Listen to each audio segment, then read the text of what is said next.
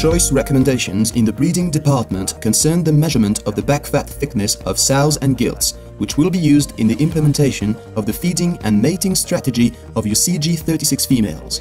To perform these measurements, we will use a device called the Renkolin meter that you see here.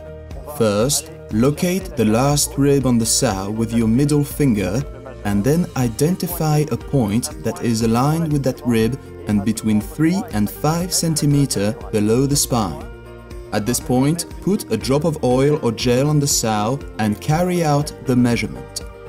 The measurement of 15 mm we see here is within the choice recommendations of between 13 to 16 mm of back fat for a sow at weaning or AI.